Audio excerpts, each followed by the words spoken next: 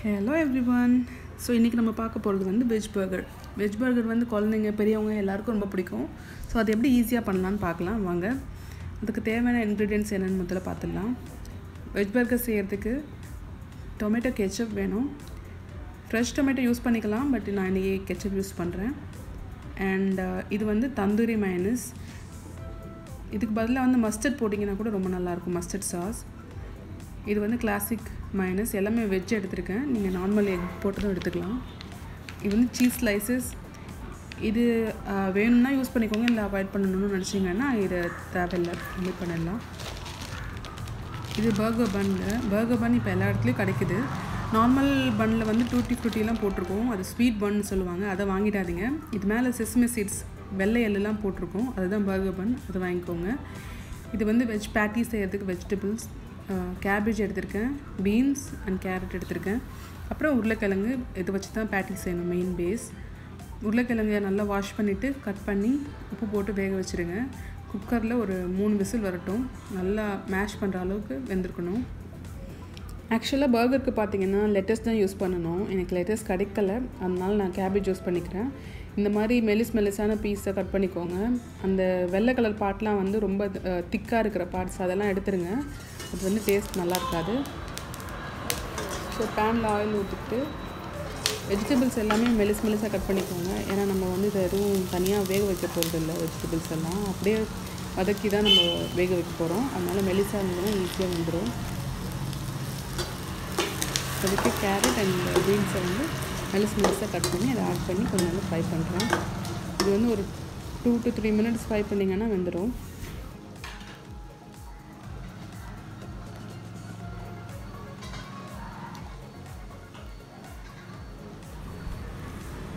So இப்போ வந்து இந்த வெஜிடபிள்ஸ் எல்லாம் ஒரு 2 minutes ஃப்ரை ஆகிடுச்சுங்க, ஆல்மோஸ்ட் பாதி குக் ஆகிடுச்சு. இந்த ஸ்டேஜில் வந்து இதில் நம்ம ஒரு 1/2 tablespoon வந்து இஞ்சி பூண்டு பேஸ்ட் போட்டுக்க போகிறோம். இது வந்து மசாலா நம்ம இந்தியன் ஸ்டைலில் செய்கிறனால இஞ்சி பூண்டு பேஸ்ட் அண்ட் மிளகாத்தூள், மஞ்சத்தூள் எல்லாமே போட போகிறோம். ஸோ முதல்ல பூண்டு இஞ்சி பேஸ்ட் போட்டுட்டு நல்லா ஃப்ரை பண்ணணும், அந்த பச்சை வாசனை போகிற வரைக்கும் ஃப்ரை பண்ணிவிட்டு அதுக்கப்புறம் உப்பு, அதுக்கு தேவையான அளவுக்கு உப்பு. நம்ம உருளைக்கிழங்குக்கும் சேர்த்து தான் போடுறோம், ஏற்கனவே உருளைக்கிழங்குல கொஞ்சம் உப்பு போட்டு வேக வச்சுருக்கோம். ஸோ அதுக்கேற்ற மாதிரி உப்பு போட்டுக்கோங்க.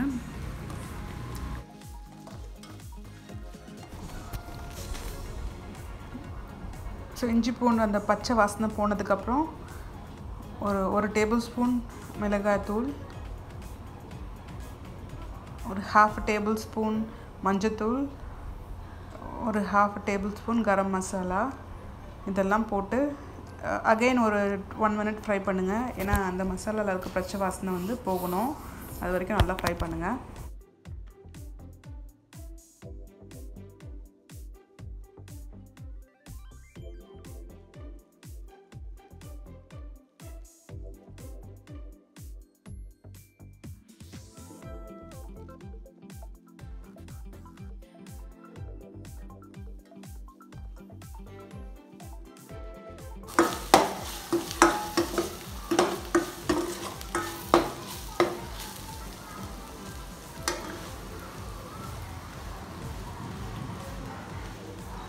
ஸோ மசாலா நல்லா ஃப்ரை ஆகிடுச்சு. இந்த டைமில் வந்து நம்ம நல்லா வேக வச்ச உருளைக்கிழங்கு தோலை எல்லாம் ரிமூவ் பண்ணிவிட்டு போட்டுக்கணும். இது நல்லா ஒரு 3-4 விசில் வேக விட்டனால நல்லா மேஷ் ஆகிற அளவுக்கு இருக்குது. ஸோ அதை போட்டு நல்லா அந்த மசாலா கூட மேஷ் பண்ணிக்கணும்.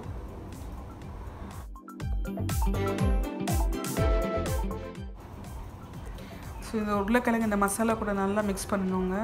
ஒரு 1 minute அப்படி வதக்கிட்டு இருந்தோம்னா எல்லாமே நல்லா மிக்ஸ் ஆகிடும். இது வந்து பேட்டி செய்கிறதுக்கு, அதாவது நம்ம கட்லெட் மாதிரி எடுக்கணும், செஞ்சு எடுத்துக்கிறதுக்கு அந்த கன்சிஸ்டன்சி கரெக்டாக இருக்கணும். ரொம்ப தண்ணியாக இருந்ததுன்னா அது வராது. ஸோ இந்த மாதிரி ஃப்ரை பண்ணும்போது எக்ஸ்ட்ரா தண்ணிலாம் இருந்ததுன்னா அதெல்லாம் போயிடும். ஸோ இந்த மாதிரி மிக்ஸ் ஆகி வருங்க. இந்த ஸ்டேஜில் வந்து உப்பு செக் பண்ணிக்கோங்க, உப்பு கரெக்டாக இருக்கான்னு, இல்லைன்னா போட்டுக்கலாம், எல்லாம் கரெக்டாக இருக்குது. ஸோ இது வந்து இன்னும் கொஞ்சம் தண்ணியாக இருக்குதுன்னு ஃபீல் பண்ணிங்க, உங்களுக்கு வந்து கட்லெட் ஷேப்பில் செய்ய முடியலன்னா கொஞ்சம் ப்ரெட் க்ரம்ஸ் ஆட் பண்ணிக்கலாம். ப்ரெட்டு அரைச்சி மிக்சியில் ப்ரெட் க்ரம்ஸ் ஆட் பண்ணிக்கலாம். ஸோ பேட்டி இந்த மாதிரி இருக்கணுங்க, நம்ம பன்னுக்கு உள்ளே வச்சா கரெக்டாக இருக்க மாதிரி ஃபில்லிங் இருக்கணும், கொஞ்சம் திக்காக பண்ணிக்கோங்க. ஸோ எனக்கு வந்து ப்ரெட் க்ரம்ஸ் போடாமே கரெக்டாக வந்துடுச்சு. உங்களுக்கு அது அந்த ஷேப்புக்கு வரல, ஒரு மாதிரி உடஞ்சி போகுதுன்னா பிரெட் க்ரம்ஸ் ஆட் பண்ணிக்கோங்க. ஒரு பேனில் ஆயில் ஹீட் பண்ணிக்கோங்க. நம்ம வந்து ஷாலோ ஃப்ரை தான் பண்ண போகிறோம். ஸோ இதுக்கு ஒரு கோட்டிங் வேணும் இல்லையா, அதனால் மைதா மாவில் தண்ணி போட்டு மிக்ஸ் பண்ணி அந்த பேஸ்ட்டில் ஒரு வாட்டி முக்கிட்டு அதுக்கப்புறம் இந்த பிரெட் க்ரம்ஸில் போட்டு எடுத்துக்க போகிறோம். ஸோ இதை ஷாலோ ஃப்ரை பண்ணுறோம். நீங்கள் இந்த கட்லெட் மாதிரி செஞ்சு இதை ப்ரெட்டில் போட்டுட்டு ஃப்ரீசரில் வச்சு எடுத்து அப்புறமா ஃப்ரை பண்ணிங்கன்னா, ஒரு 1 hour வச்சு எடுத்துகிட்டு அப்புறம் ஃப்ரை பண்ணிங்கன்னா நல்லா கிறிஸ்பியாக வரும். இன்றைக்கி நான் டைம் இல்லாதனால அப்படியே தான் எடுத்துக்கிட்டேன்.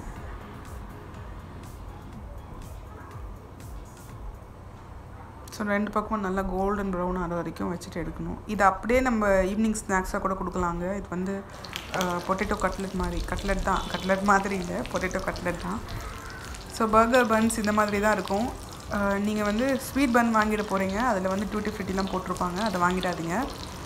பர்கர் பன் வந்து நடுவில் கட் பண்ணிக்கோங்க, நல்லா பெருசாக இருக்கும். அதை கட் பண்ணி இந்த மாதிரி ஈக்குவல் ஹாஃபாக கட் பண்ணிக்கோங்க. கட் பண்ணிவிட்டு இதில் பட்டர் தடவிட்டு லைட்டாக டோஸ்ட் பண்ணணும். நான் அதை காமிக்க முடியல, ஏன்னா வீடியோ எடுக்கிற மறந்துட்டேன். அதை நீங்கள் மறக்காமல் பண்ணிக்கோங்க. ஸோ கட்லெட் ரெடி ஆகிடுச்சு. இந்த மாதிரி உடையாமல் வரணுங்க, அப்போ தான் கரெக்டாக இருக்கும். ஸோ இன்றைக்கி நான் வந்து இந்த ஆஃபீஸ்க்கு எடுத்துகிட்டு போக போகிறேன். அதனால் ஒரு சில்வர் ரேப்பில் அசம்பிள் பண்ணி பேக் பண்ணிக்க போகிறேன். ஸோ இது டோஸ்ட் பண்ண பர்கர் பன். இது மேலே வந்து நல்லா 1 டேபிள் ஸ்பூன் மயோனைஸ் போட்டு நல்லா ஸ்ப்ரெட் பண்ணிக்கோங்க. அது மேலே நம்மளுடைய கட்லெட் பேட்டி.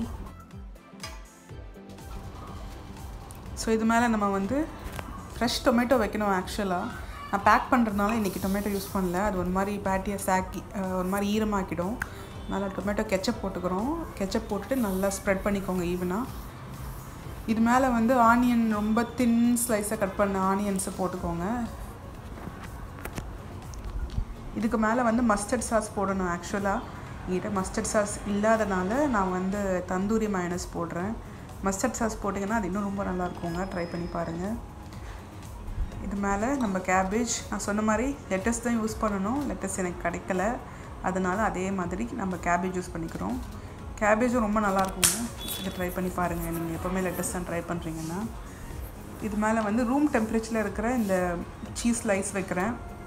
ரூம் டெம்பரேச்சரில் இருக்கிறத வைக்கிறனால அதை நம்ம ஹீட் பண்ணாமே கொஞ்சம் மெல்ட் ஆகி தான் இருக்கும். ஸோ அதுக்கு மேலே இருக்க பன்னில் இன்னும் கொஞ்சம் டொமேட்டோ கெச்சப் போட்டுக்கிறேன், ஏன்னா அப்போ தான் அந்த டேங்கினஸ் கிடைக்கும்.